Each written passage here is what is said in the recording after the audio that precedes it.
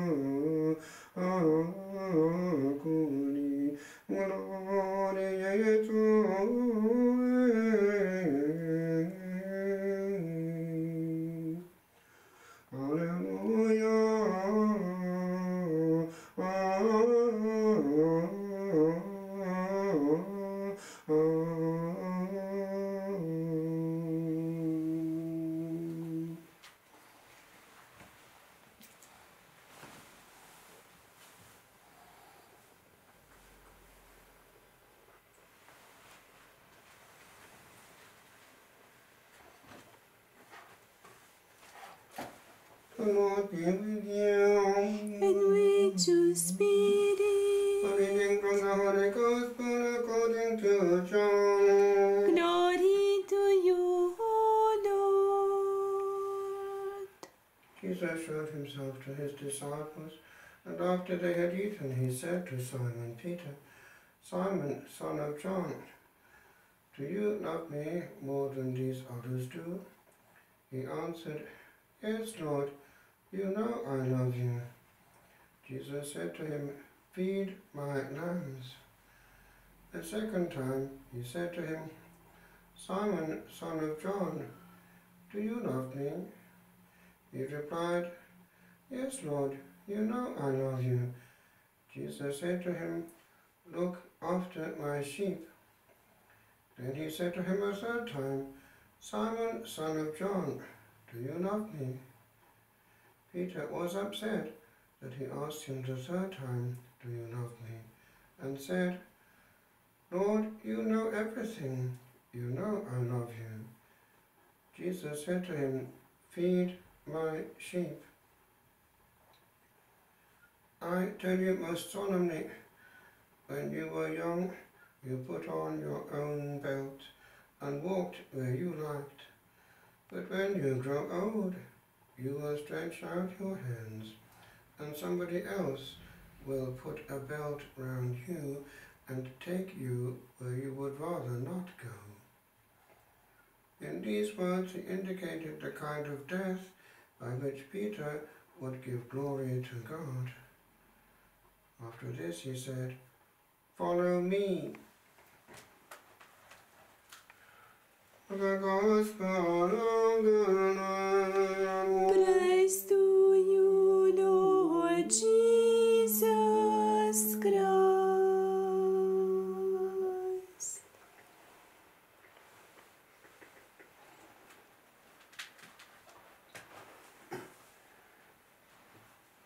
The translation back into Hebrew has the same word each time. It only has the word for to love, a chav coming in there, partly because there is less variation possible in the Hebrew, but the Greek does distinguish, and one wonders why.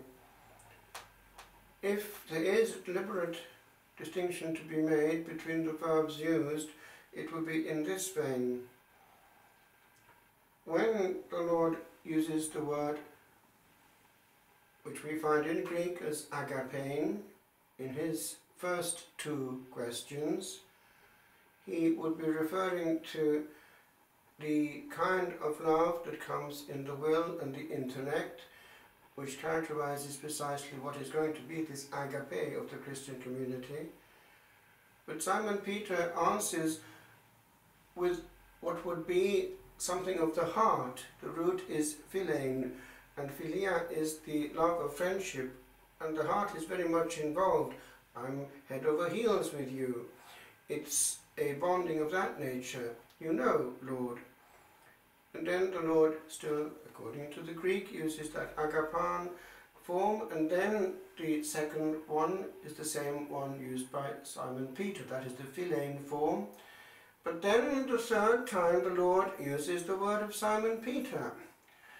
And it is interesting that at that point Simon Peter becomes grieved, possibly because of, as it were, the need to have asked a third time.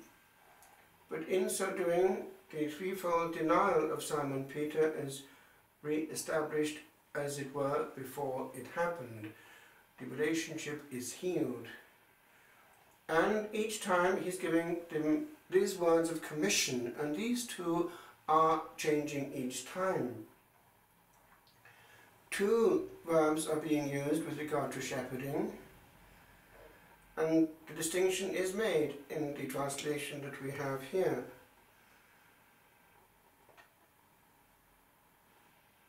Look after my sheep. Now, that is the verb of shepherding, poimanein. Poimen is a shepherd, and it can contain that notion of leading and governing. That's the second verb being used. The first one is voskein, and that is to feed. And that could mean, therefore, in the context, to feed with the word, and therefore to teach, the teaching role of Simon Peter. And there is also a distinction made between the type of animal. There is a crescendo. We have, first of all, the lambs, then we have the sheep, and then, third time round, we have the feeding of the sheep. Therefore, the fullness of the commission to teach his brethren, the Petrine authority, that magisterial authority which has been picked up by the authors and has actually been put on the dome of the Vatican. In the time of the Reformation, the present Vatican Basilica of St. Peter's was constructed at great expense, and a deliberate statement was made by placing in Greek over the dome itself, in the dome right round, if one reads carefully, this Greek of the commissioning of Simon Peter.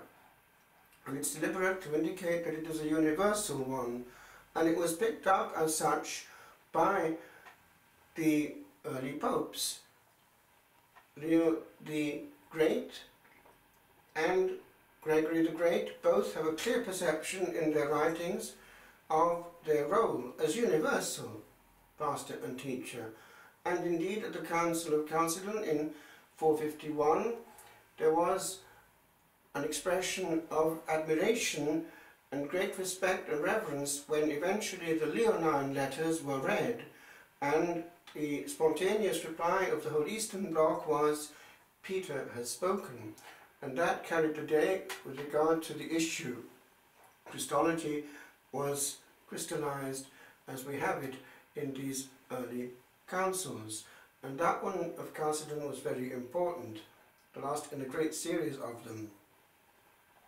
But it was always felt by instinct that truth was to be found precisely where Simon Peter was.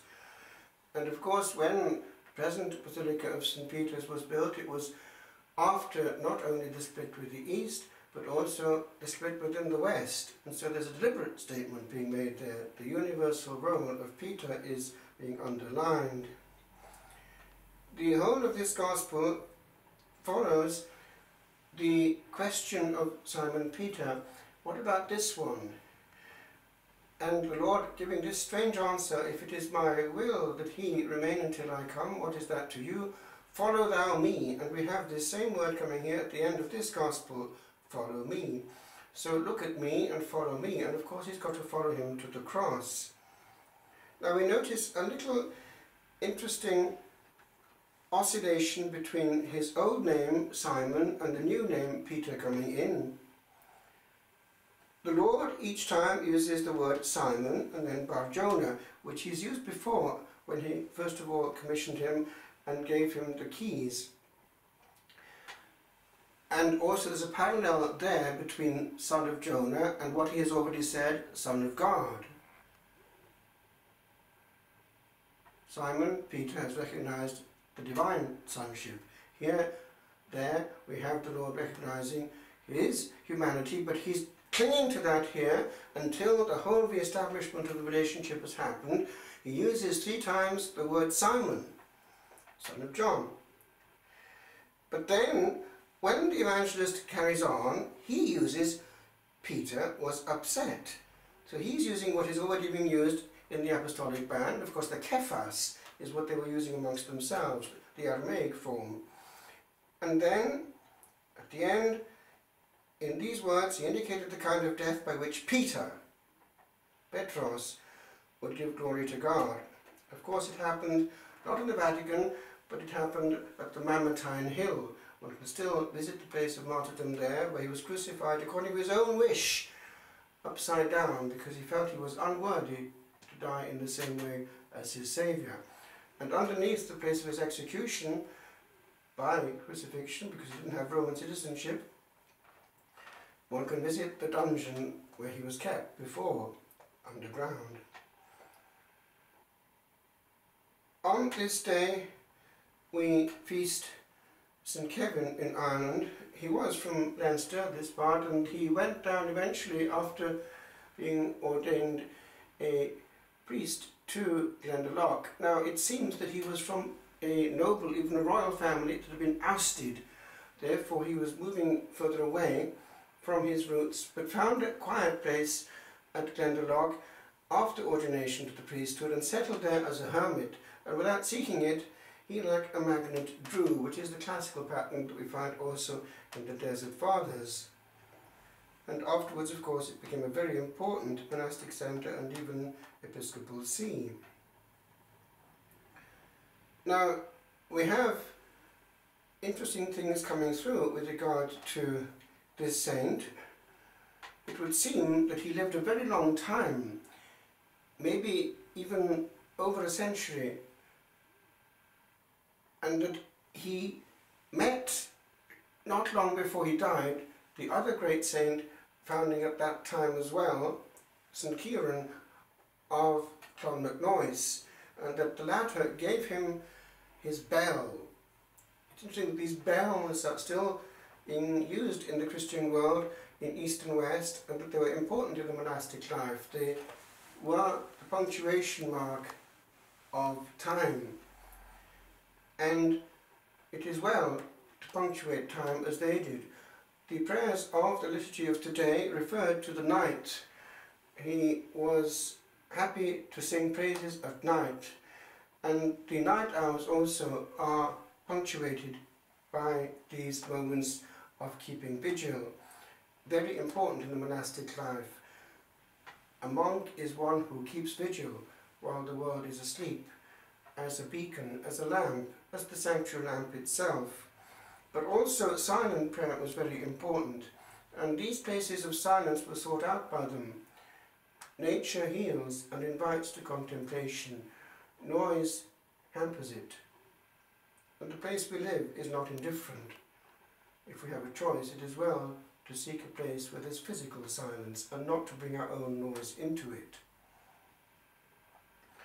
In the Gospel, the Lord foretells that Simon Peter will extend his hands and another will gird him and lead him where he would rather not go.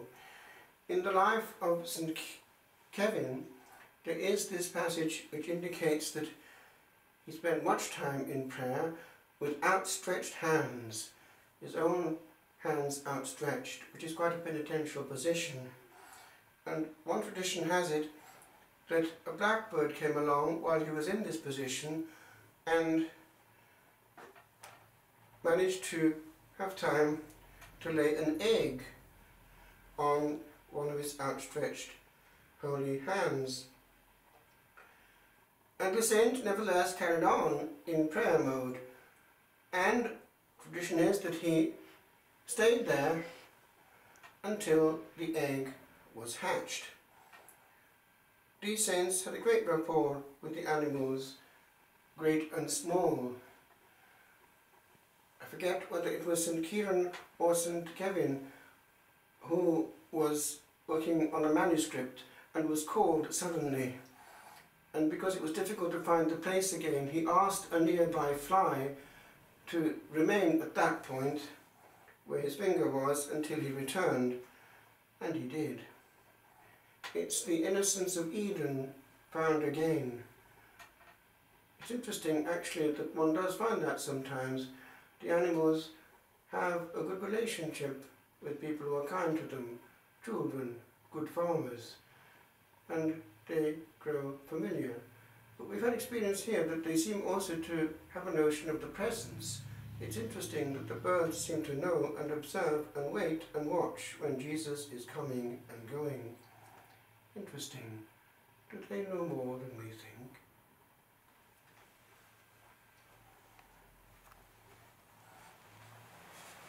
This is the first Friday of the month of the Sacred Heart, and we consecrate ourselves to that heart and ask that it will receive this consolation of reparation, and that our prayer will make up for the absence of respect that oftentimes on earth he receives. The animals perhaps have greater respect than we do. It's interesting that dogs can sometimes really smell and sniff the real presence. They warn us, this is not a symbol. You are before the living God.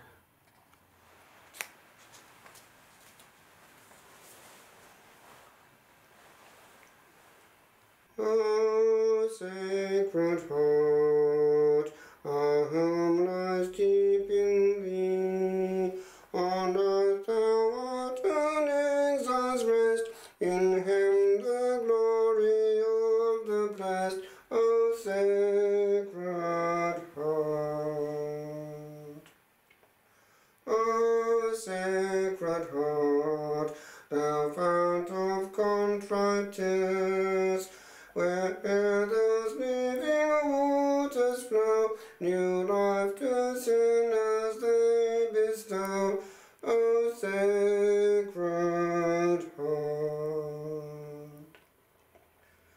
O Sacred Heart, our trust is all in thee, for though earth's night be dark and drear, thou breathest rest where thou art near.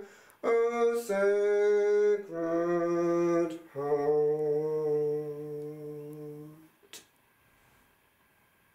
O Sacred Heart, when shades of death shall fall, receive us 'neath thy gentle care, and save us from the tempter's snare. O Sacred Heart.